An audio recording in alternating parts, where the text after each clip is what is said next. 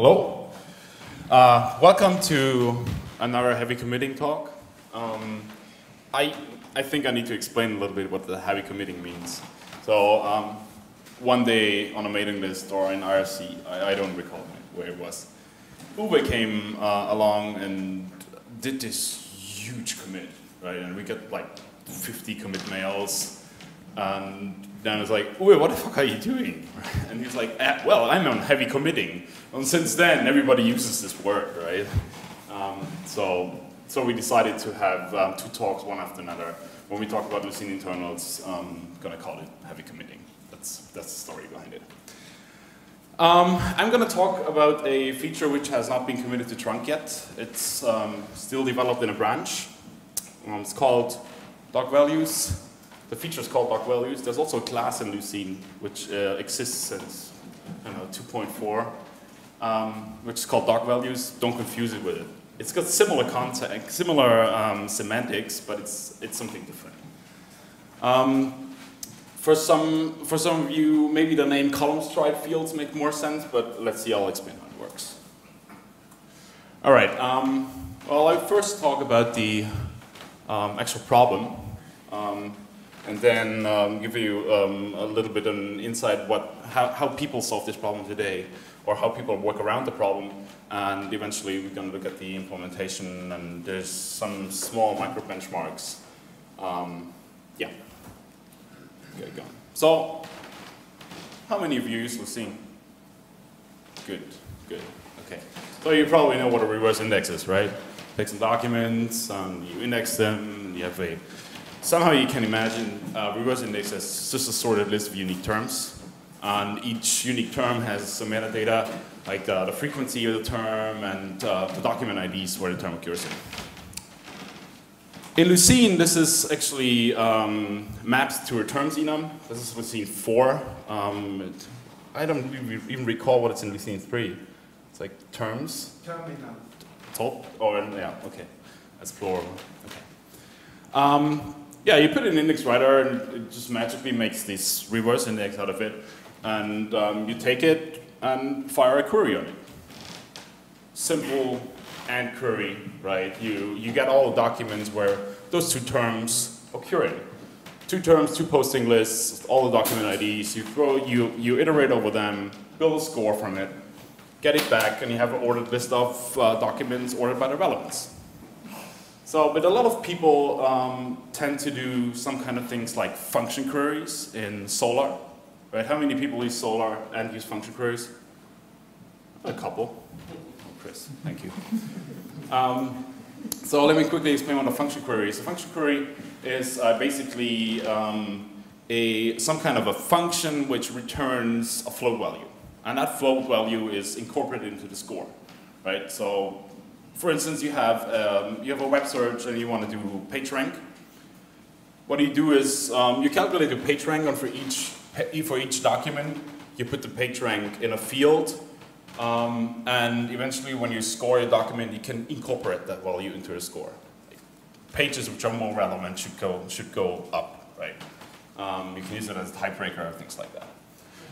There's also click feedback. I know there's a couple of Nokia guys. They want to incorporate click feedback in the back, right? David, hi. He's not listening. You know. I was just making sure he's listening. Okay, so there's two possibilities right now how to do this. One is a stored field. One is you put it in the inverted index. The problem is that the inverted index is not a document to value mapping. It's a string to document mapping, right? But at search time, the query time, you need these values. You get the document ID, and you need a value for it. So the only way to do this in Lucene directly is a stored field. Well, let's see how stored fields work.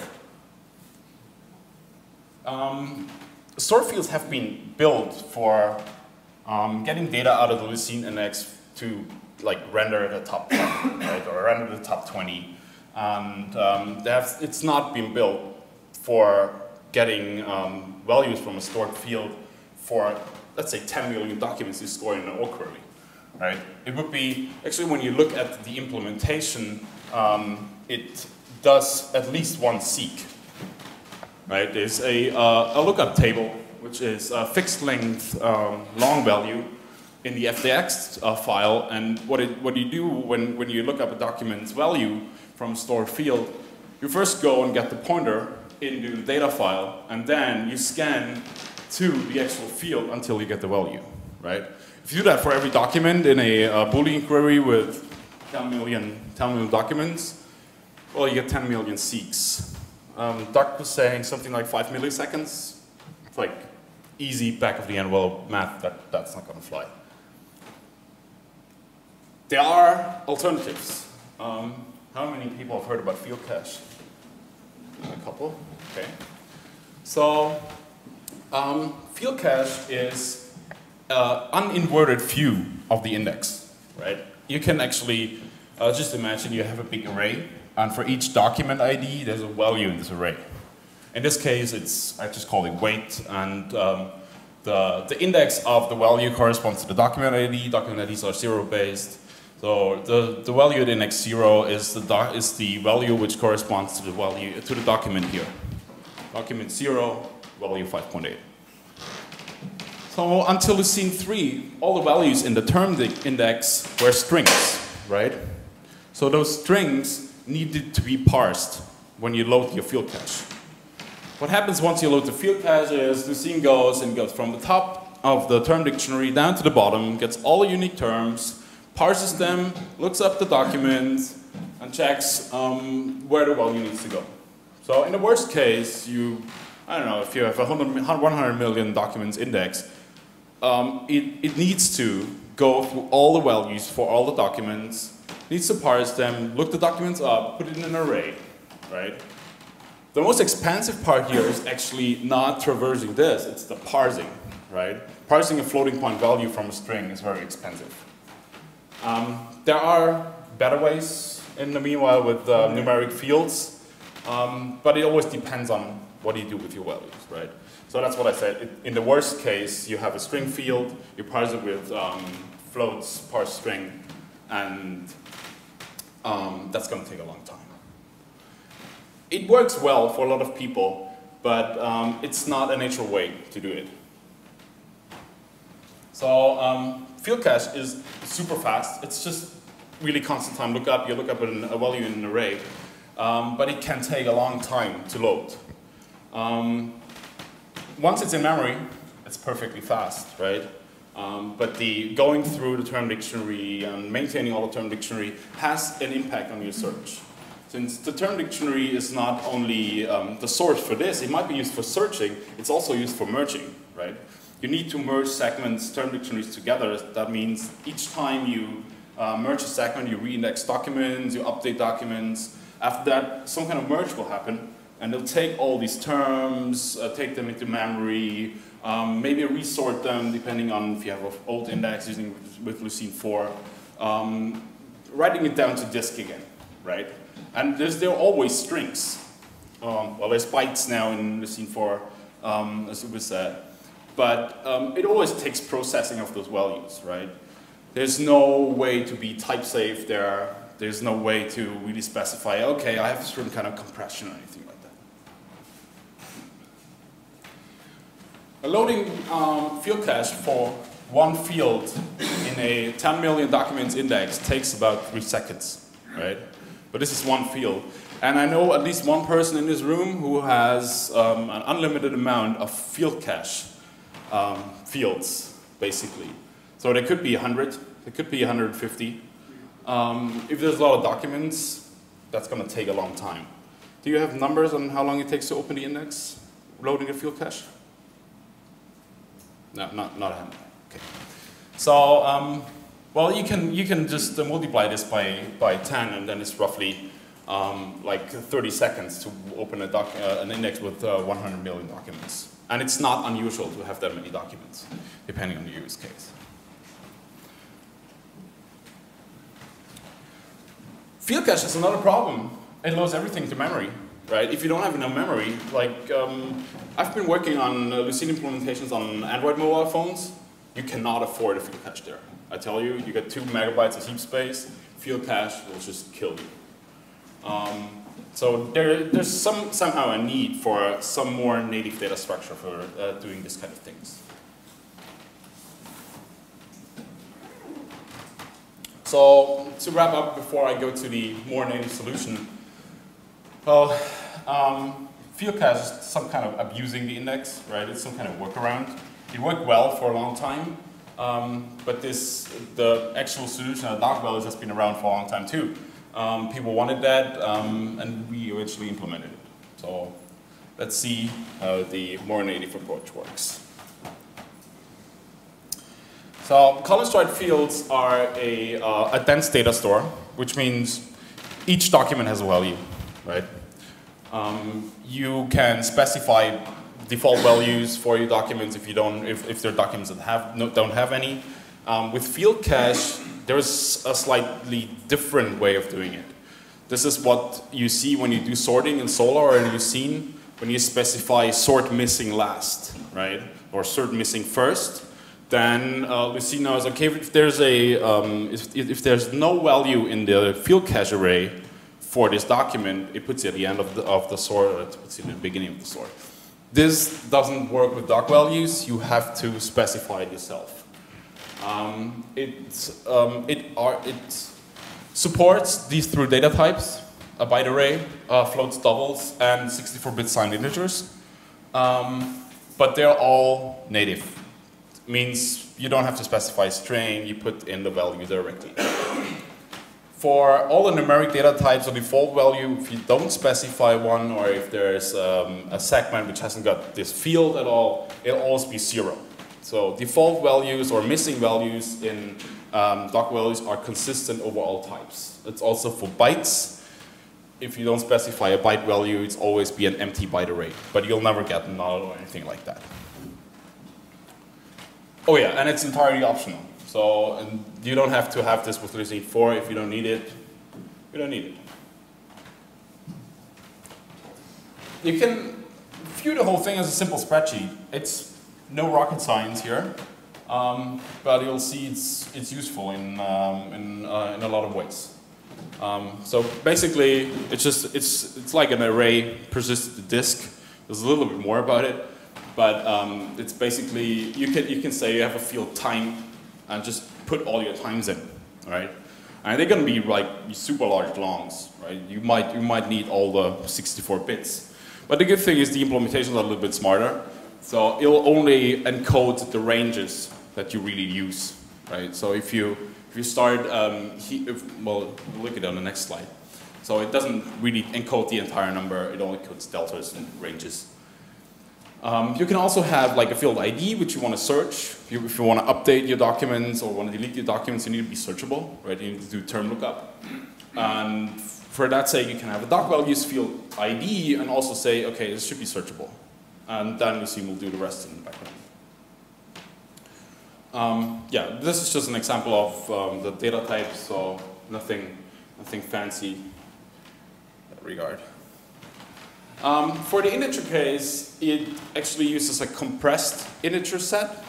It's an implementation called packed ints. If somebody knows about patched frame of reference or frame of reference integer codings, it is pretty simple to that, just it uses one frame. So patched frame of reference works like you encode like 64 integers, and it'll look like at the range you're encoding, and then adjusts the bits for how many bits you need. But in our case, we don't need to decode entire blocks. We just read one after another, and there's a fixed range of integers you can encode in there. It has one downside: it doesn't support negative values. If your range doesn't fit in a positive in 2 by the power of 63 bits, it'll automatically fall back to an entire range of integers, 64-bit, and it writes them straight to disk.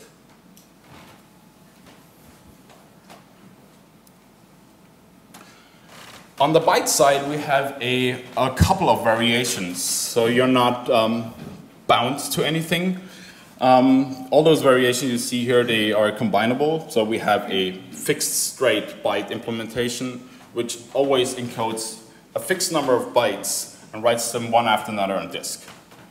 That's actually a very efficient way of doing it, because since you know how long the bytes are, you know where to seek to read them. We also have variable length. They have certain limitations. People planning to build skip lists in to have faster access on disk. It's also straight or referenced. The reference means, you see it over there, there's a offset pointer kept around. If you have a lot of values that are a lot of documents have in common, you should probably use that one.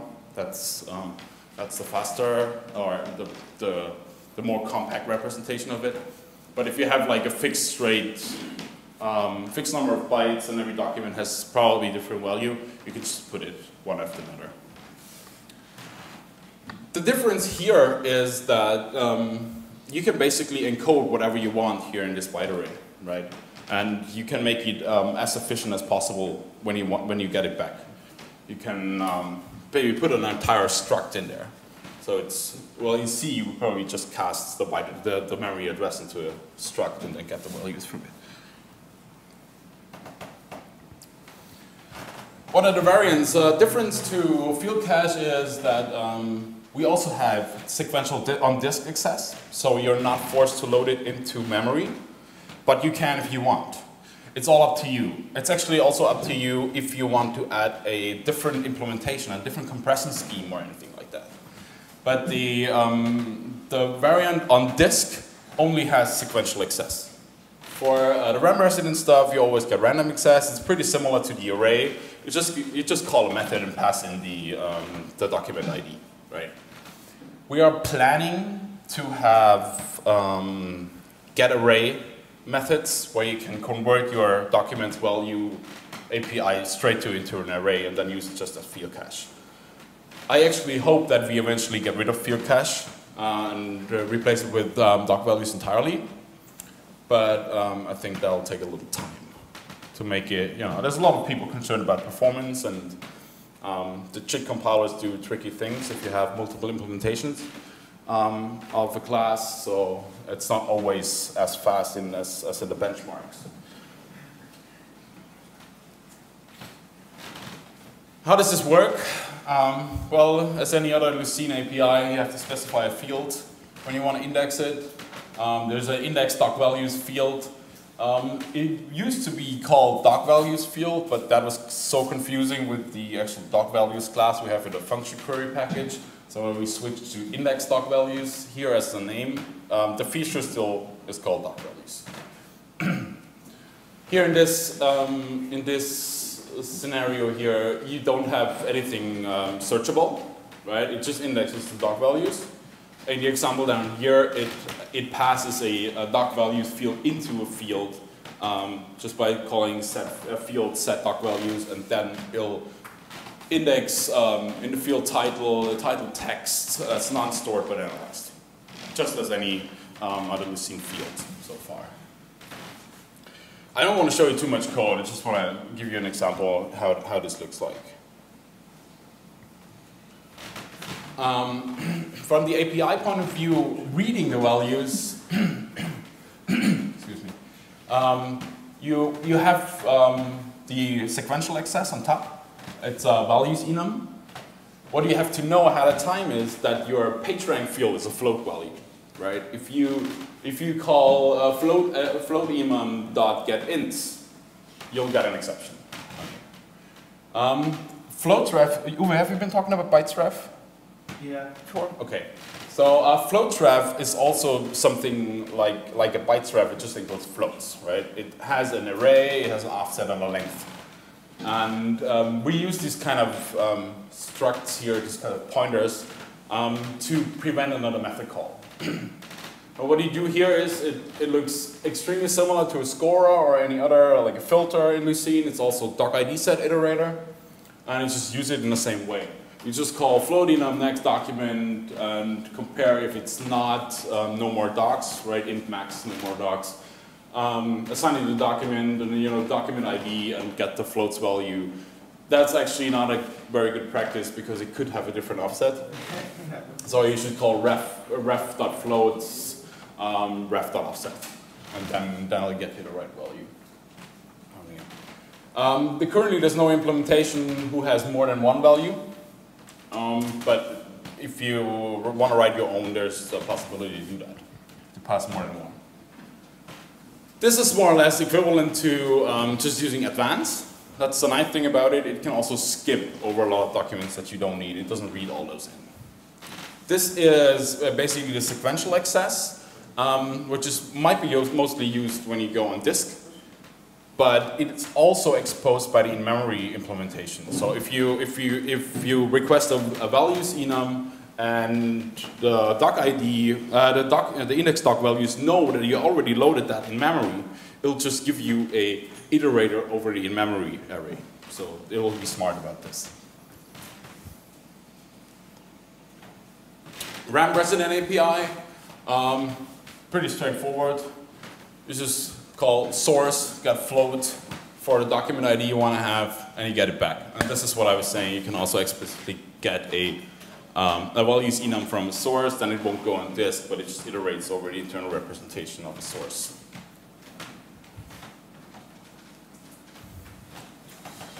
Well, can I add my own DocValues implementation? Yes. It's entirely exposed through the codec API we was talking about, flexible indexing API.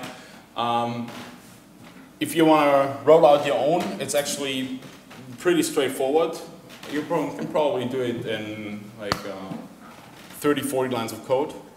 Extending it, it might be not super good if you do nothing fancy, but if something fits your use case, right, you can still roll your own.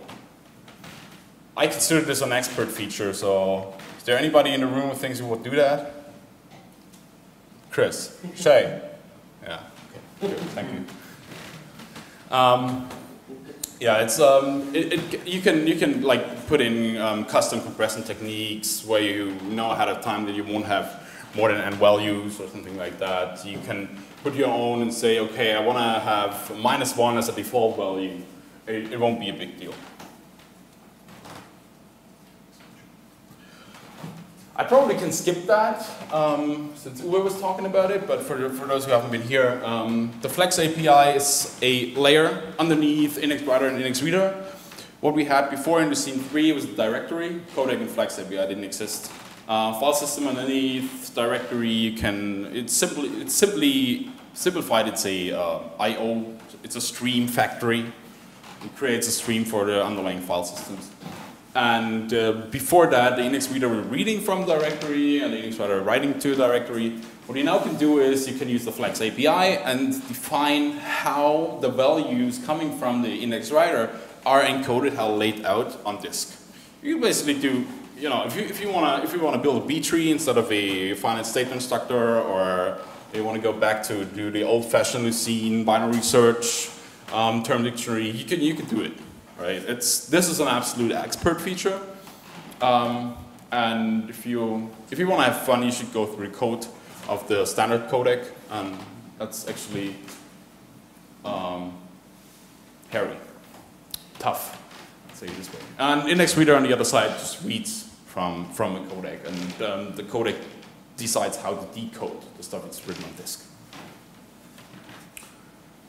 For DocValues, there is a DocValues consumer, which consumes all the values, and there's a DocValues producer, which does the decoding part.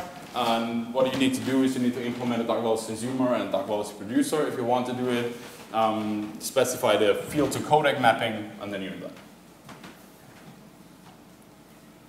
All right, so this little micro benchmark compared to the field cache loading for one field shows that the implementation is slightly faster.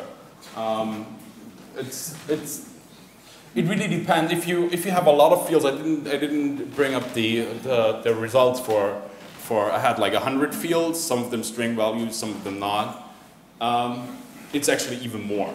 It's much more than that. This is in an average case, it's numeric fields decoded versus a float value in DocValues. So it takes a lot of time, right? It takes a lot of disk access too. This one, the DocValues, most of the implementations simply read a byte array. They don't do anything else. It's all encoded into plain bytes. There's no encoding happening. It just sucks it in, and it depends on, it does one seek on disk and then just one read with a given fixed length. So if you do real-time search and stuff like that, it can give you much better real-time open latencies here. I mean, eventually every bit counts, right? I've been doing this talk before, and this slide has caused a lot of confusion. So in Lucene, what Solar calls a function query is a custom score query in Lucene.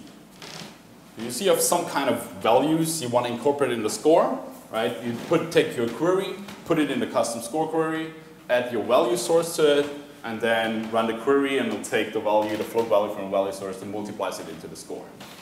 What I've done here is I just wanted to show that using DocValues versus FieldCache has no impact on your performance.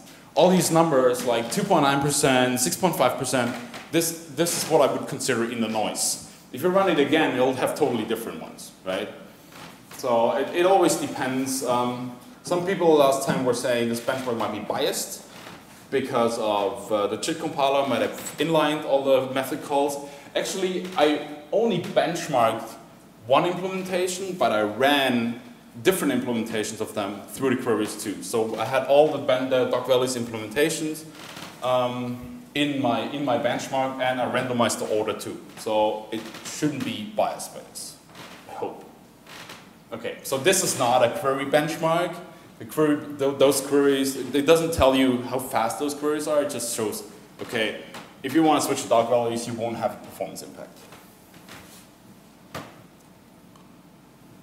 Okay, current state, I had to fix this morning because I changed the API 2 days ago. It's currently still in the branch, but I am very confident to commit it to trunk either this week or next week. There's 2 committers heavily working on it.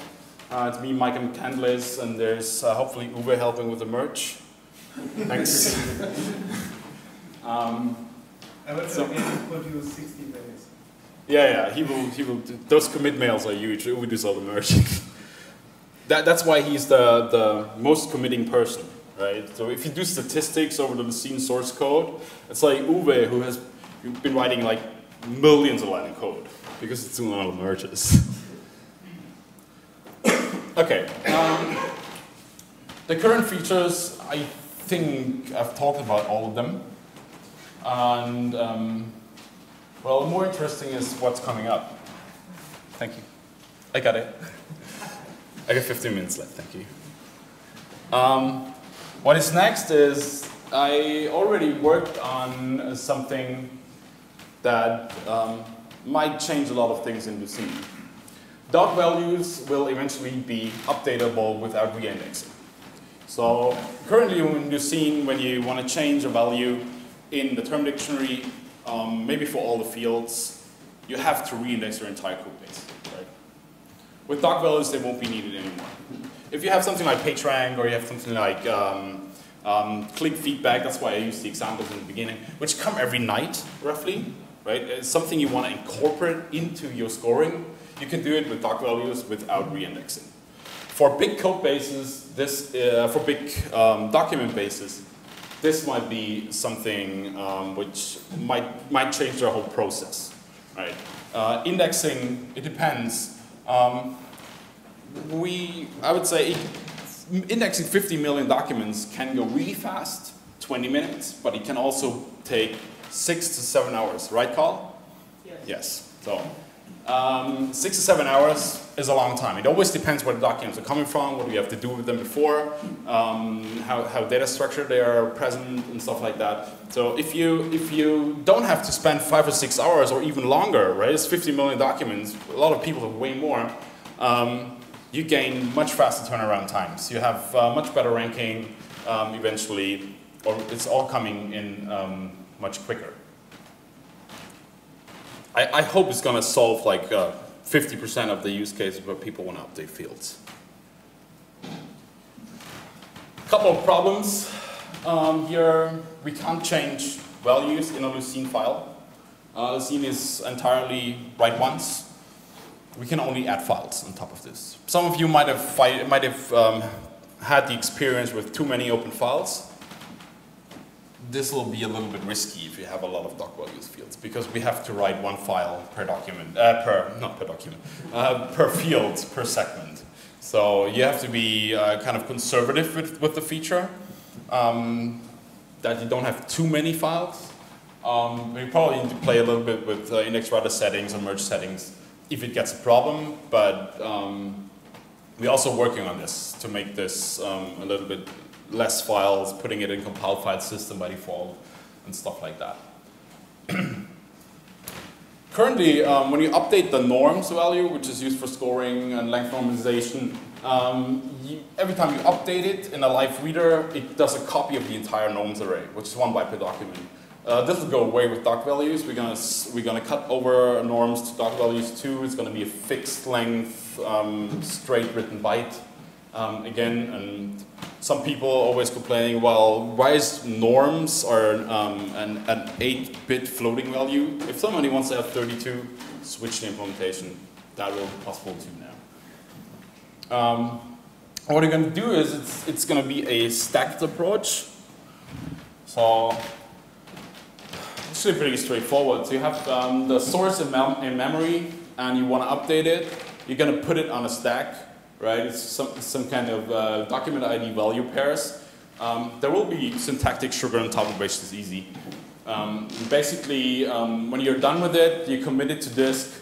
The next time you read it in, it's going to be merged on the fly. You're going to have them right in the reader's memory, but you still have point-in-time semantics for all your already opened readers. So it won't change any existing memory. There won't be a reader which you open, you look up a document's value, look it up again, it'll always be the same, right? There's nothing changing there. But if you reopen it or you change it on a specific reader, these changes are reflected immediately. Once you have these stacks down on disk, Lucene will use either the normal merge process to put them together, or there will be a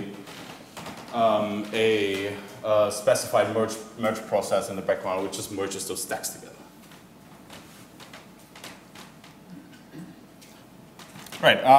So a couple of use cases. I think I've talked about almost all of them.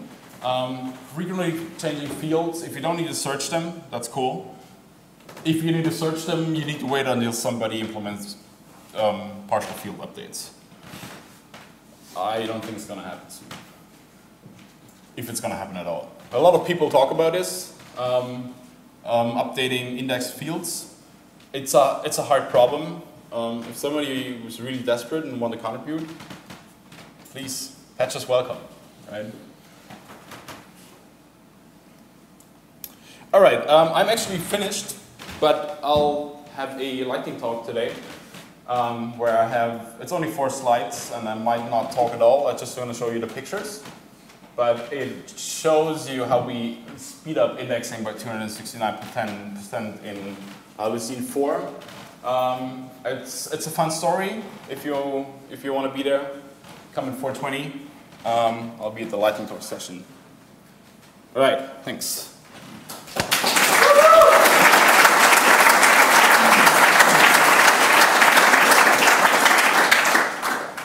Carl. I have a quick question. Yes, the byte array or variable length byte array for seeks, how fast is that? How do you actually handle that? That is the only exception, which is not that fast at all. Oh, damn. But there is a issue open which implements a skip list on top of this, and then you'll have log n seek times, yeah. Can you give some estimate when these fine things will be available in Solar? Please use the microphone for the recording. Oh, the question was if I can give an estimate when these features will be available in Solar. I'm looking at Martijn. I think there's a good chance to have it with the Lucene 4 release also being in Solar. We need to sort out a couple of things. You know, people need to decide ahead of time if they want to use DocValues or or FieldCache for certain things. There's also a couple of APIs that they directly call FieldCache, right? I don't know too much about those Solar internals. Well, you see, there's a lot of stuff which needs to be changed, but I think there's a good chance that at least the feature is somehow reflected. Maybe not all the places, that everywhere where you can use FieldCache, you can also use DocValues per configuration. But again, if you have a use case, you want to use it, you have some kind of integration, patches welcome, come up with it. Even once Lucene 4 is out, we plan to have more frequent releases. There should be a Lucene 4.1 once Lucene 4 is out, which shouldn't take that much time. We're counting on a community. Patches welcome. Any other questions? Nope. Okay, thank you.